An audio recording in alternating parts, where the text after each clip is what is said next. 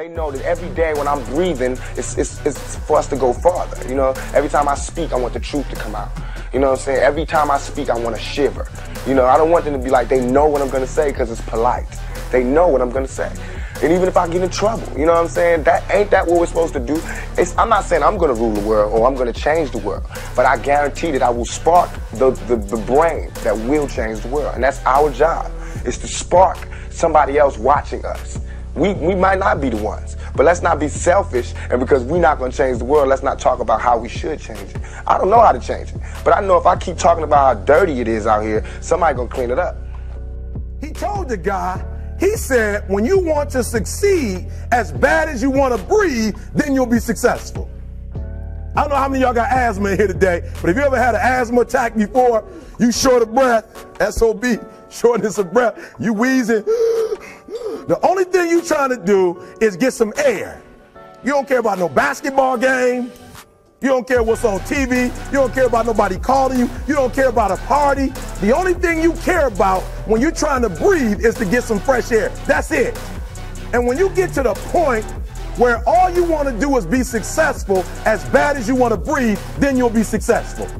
And I'm here to tell you, number one, that most of you say you want to be successful, but you don't want it bad. You just kind of want it.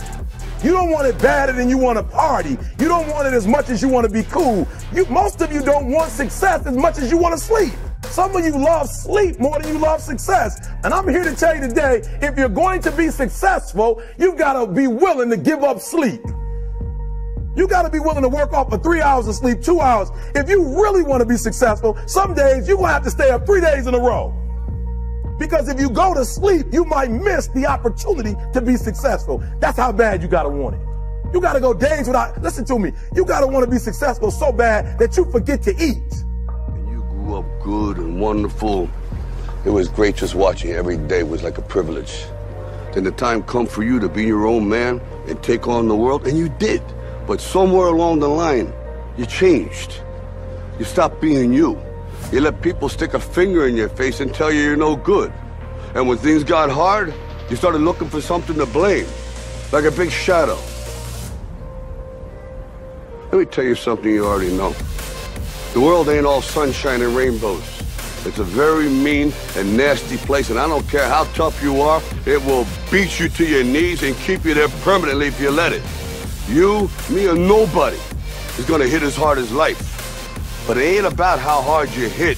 It's about how hard you can get hit and keep moving forward. How much you can take and keep moving forward. That's how winning is done.